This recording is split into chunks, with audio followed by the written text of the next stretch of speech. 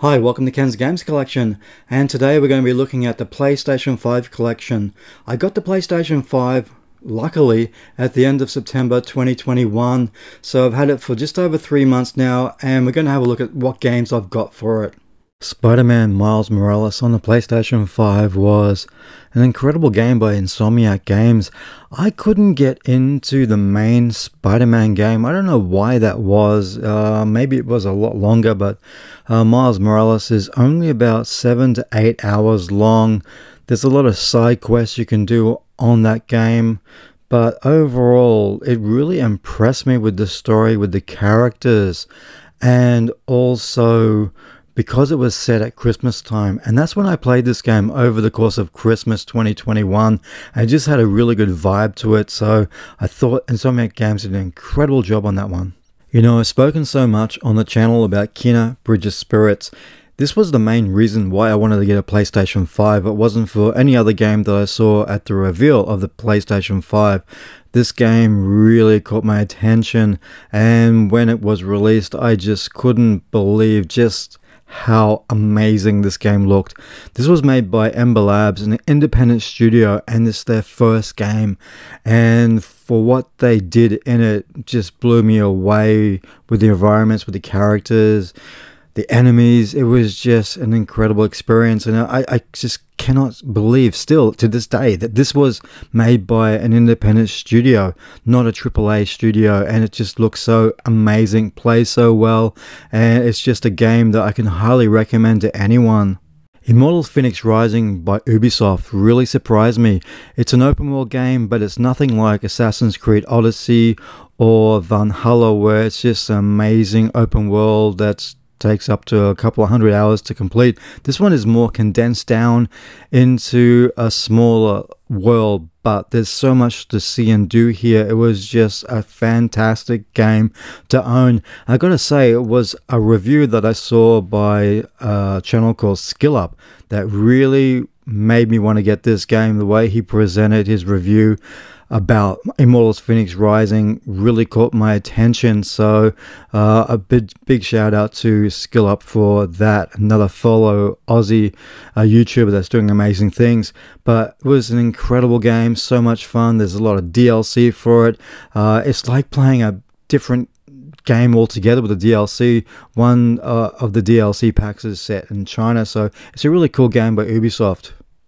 I've always been a massive fan of Ratchet & Clank, going right back to the PlayStation 2, all those amazing games that was on the PlayStation 3. We only got one game on the PlayStation 4, and here we are with the PlayStation 5, one game. Let's hope there's going to be more in this series. This is definitely a next-gen game, and the use of the SSD is incredible. Going through the different rifts in time from one environment to the next is instantaneously. I think that's what they really wanted to showcase here in this game. For the first time, we see a female Lombax along with Ratchet. That was really cool. The story only goes for about 8 or 9 hours. A short game, but it fills that void that I've been missing for a long time with Ratchet & Clank games. We had a lot of games on the PlayStation 3, one on PS4, and now one on PS5. So let's hope that Insomniac Games will give us another offering sometime in the future. It's just an incredible series. Here's another one of those games that I saw at the reveal of the PlayStation 5. This is by Giant Squid, who did Abzu, and it's called The Pathless.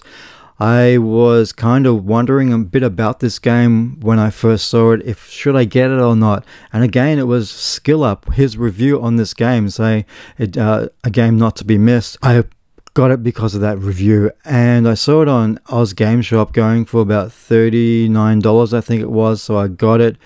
I put it in PlayStation 5 and I started playing it, and I thought, oh, maybe this isn't something that I was going to enjoy.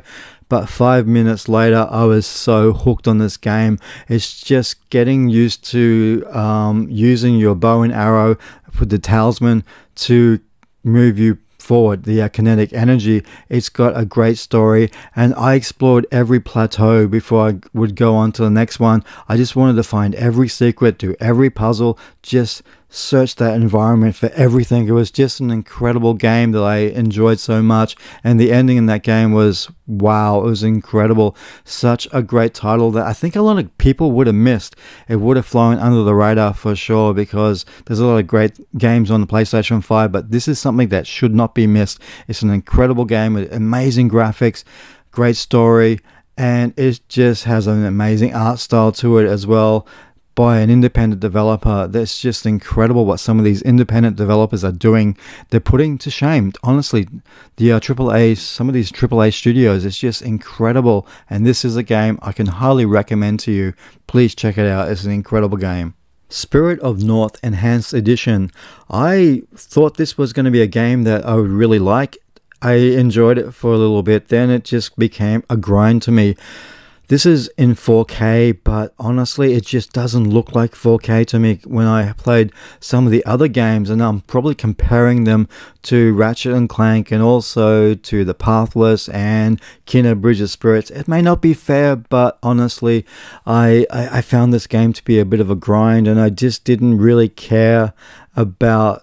I didn't invest the time in this character, the wolf.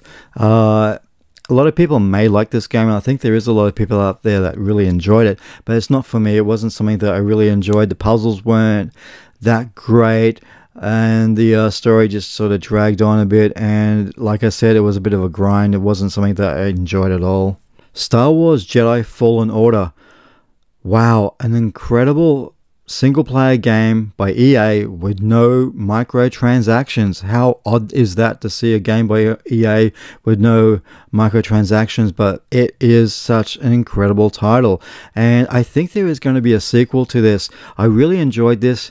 There is a bit of a Metroidvania feel to it, as you have to go backwards and forwards between these planets. It's not like a massive world that you get to explore, universe you get to explore. There is a lot of backtracking as you get more Jedi Force powers in it, and towards the end there is something really cool to look forward to. I won't spoil it, but it's so cool. Cutscenes are really good, the voice acting is great.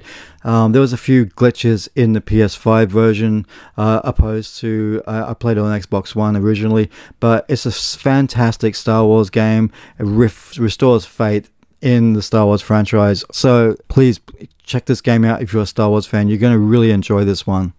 Now, Crystal, I played that a long time ago when it was a demo, and I really enjoyed it, so I was so happy to find a physical copy of this. This is made by a small team out of Colombia, which is really cool. It is an RPG based on the RPGs I used to play back in the day, and I gotta tell you, I got my ass kicked a few times in this game. I put 5 hours into it so far. It really is one of those RPGs back in the day that you would have to grind level up, and that's what I had to do for a couple hours to level up my characters to defeat one of these mid bosses. It was just crazy, but it's got a great art style. The voice acting is really cool. The environments are sort of based out of the Colombian, I guess their art and style. It just is an incredible game. It looks like a fairy tale when you look at it, but it's further from the truth to be a fairy tale. It's a game that's going to be hard, and you really need to invest some time in leveling up, but an incredible game by a small indie studio. Now, here's another game that I got based on Skill Up review, A Plague's Tale. This is really cool. It's based on the plague back in, I think it was the 14th century, but the story isn't really got anything to do with the plague itself, but they just used that because there's rats in the game. So this was made by a French studio, 45 people. It's an incredible looking game for a small studio. The enhancements on the PlayStation 5, I've looked at videos from the PS4 to PS5 version. It's incredible what they have done with this on the PS5. It's the main characters in this game is a brother and sister, and most of the other people that join your party are kids or teenagers as well. So it's got a different story to it based on those characters, and it's just a really cool game. And the rats are just really it's just crazy how many rats are on screen, and the music that goes with it. The environments are well lit. It's a very dark game. There's one part that's going to be so frustrating. There's going to be rage. That's to do with a cart, but once you get past that, that's the only part I didn't like about it. Overall, an incredible game. There's going to be a sequel coming out to it, so if you haven't played this one, give it a go, because it is great, and it's so great to see a lot of these independent studios doing incredible work. It's just so great, and this is one of those games that really did take me by surprise, and yeah, it was something that I really enjoyed. Okay, so back in the day, I never played Alec Kid in Miracle World, and for me to pick this game up on the Master System right now, it's about $250. It's just crazy how much those prices of that game has gone up. I paid $32 for this game. Look, it's a really hard game. I played it for a little bit. It is what it is. Back in the day, you would have 3 lives, game over. I think there's a mode in it where it gives you unlimited lives, and that's what I really need for this one. And here's the last game that I got on my PlayStation 5 collection, Sackboy, which is really cool. I really enjoyed the Sackboy games back on the PlayStation 3. I just wish this game would have had the level making like the old ones did. I don't know why they took it out of there, but this is a story-based game. It is such a cool game. So it's still going really expensive here in Australia. I don't know why. I had to pick this up. A game from Oz Game Shop. I got it a bit cheaper from overseas. It's crazy, but yeah, that's the way it is. It's a great game, really enjoying it, but I just wish we would have had the level making design in this game. Would have been really cool. So that's pretty much it. That's my PlayStation 5 collection. There's a lot of amazing games coming out over the course of 2022 that I want to get. So hopefully this collection will continue to grow, and also I can continue to defeat every game that I get on this system. And that's my main goal. So thanks very much for watching. Don't forget to like and subscribe, and I'll see you next time. Bye.